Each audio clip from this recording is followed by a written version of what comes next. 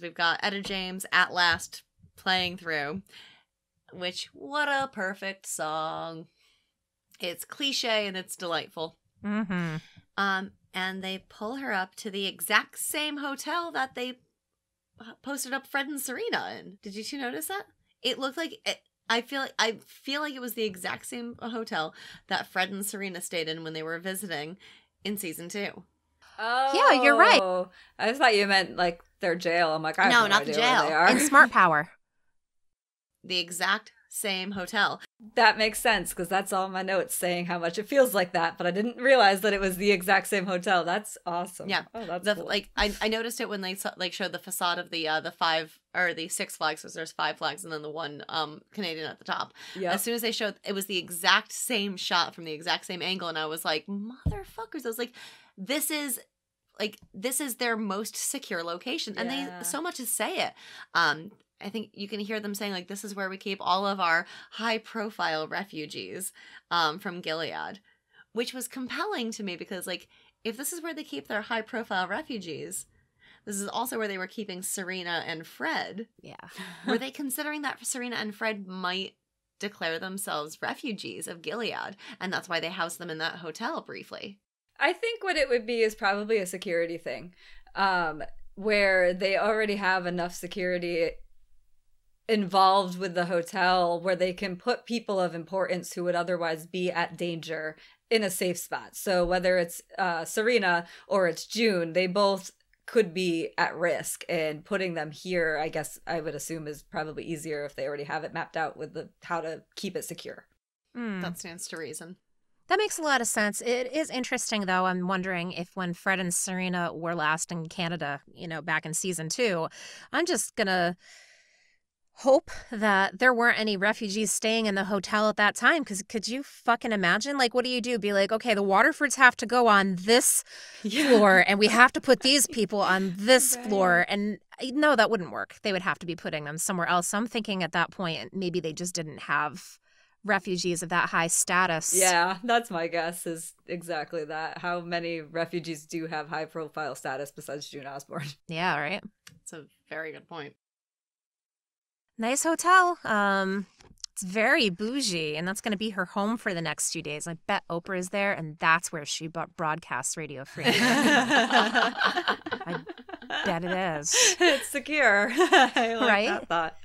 But she's so funny. different and damaged compared to the people she is walking by. Like, she sticks out like a sore thumb. And God, the elevator scene is just grim. Well, yeah. So grim. Before that, though, like, even as she's walking through, like, I definitely was thinking she sticks out the same way Serena did when she showed up in Canada, not realizing that it was exactly the same hotel. But then it also really, really gave me gross vibes of Jezebel's. More so than the Serena trip. That's what really, just the way it was shot, like the shots of the women seemed as foreign to June in that moment, because she's been away for 7 years, as it felt to see everyone dressed up in Jezebel's. It was that same creepy, like, it just felt gross and off, but a lot of the grossness, I think, came from the fact that there was so much opulence and grandeur involved with this setting that it's just gross when you know what she's just experienced and what everyone that she knows and cares about that's still in Gilead is still experiencing on a day-to-day basis, and what she's gone through just to get onto Canadian soil. And then they parade her through this, like, place. It's just dripping in Gilead as elsewhere. The flowers, the platters, it's all just so much. It's like DC Jezebel's, all of it. It's just gross. Yes, I picked up on that as well. There was when she was when they were walking her through the lobby as well. There was one point that they showed a piano player, and like the pianist was playing like what sounded like a weird like minor key version of At Last. But it was done in this sort of jilted honky tonk style, and all I could think was like, this is how At Last would be played if it was being played at like a Wild West saloon. Yeah. Which totally plays into that Jezebel's vibe. Yeah. Like, yeah, I could see that. Oh, that's funny. Wow. And that for me was at first, like, everything felt a little bit off, but like hearing that piano play that in that minor key was for me that like that blaring klaxon of discord, as much as one could have in Canada. Oh, Discord. It's always there. Always. Waiting I know. for I us. feel like we haven't gotten as much Discord in this season, so I'm I enjoying know, I bringing liked it it. back. Bringing back the Discord. Oh, it'll be there. I'm sure. I'm sure. The Discord to me always felt like June's mental health issues coming to light, coming into our ears, and so I'm sure we'll get more of it. But that box scene. Oh, sorry. I'm sorry. No, go ahead. I was gonna say, because I actually interrupted Scarlett with that talk of honky tonk jilted piano. Go for it, Scarlett. Oh, no, I'm good. I was just going to talk about the elevator. Everybody looks so fucking grim, pick up man. the elevator, because that's where I was going to go. Yeah, so everybody in that elevator just looks so grim. Remember when we saw that in the trailer and we were like, what is happening? No one looks happy in this elevator. Like, no one looks happy in this fucking elevator. Even if they are slightly smiling, like I think Miss Tapping might have been like somewhat smiling. I mean, I'm sure it's a great day for her because I think that as a person external to the situation, I think that she is as happy as anybody could possibly be for the situation that just happened, because she's been holding Luke and Moira's hands through this process the best she could for years now. It's just been so long, but no one else looks happy. That's a really good point, because like this is like Rachel finally gets an opportunity to get Luke and Moira off her back, like just a little bit. I know. So she's probably tickled. Here. She's like, I told you the green persimmon worked. You scoffed at me, damn it. She's like, I'm going to tell every refugee this. Right? I got figured it out. But everyone else is dealing with like the ramifications of this incredibly joyous moment that June is safe and June is okay, but also the ramifications of this crazy event that June is safe and June's okay and June's in Canada. And now you have to deal with like the psychological and political fallout that's the maelstrom that is incoming. Yeah.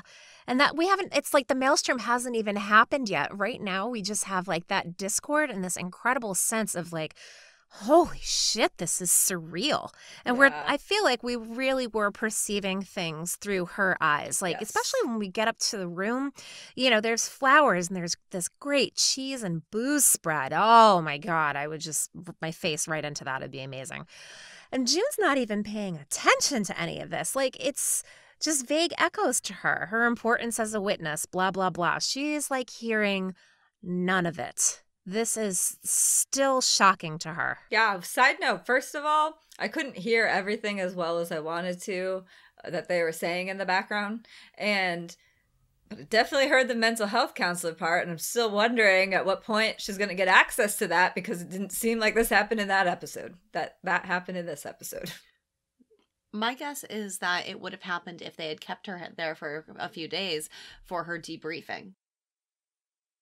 I was thinking that too on my rewatch. I'm like, shit, is it because she left? I think it's because she left. I think it's because, and I think that's why, as much as I appreciate that Luke was kind of like stepping up and being like, this is what June wants, so we're going to give June what she wants.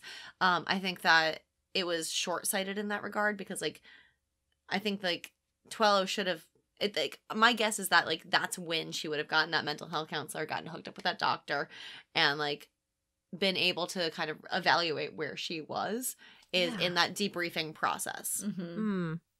Yeah, my gut was that they didn't want to get her the counseling until the debriefing. Get all the information untainted from her first and then give her the mental health counselor. And that's what I was wondering when I was rewatching it just before we got on here.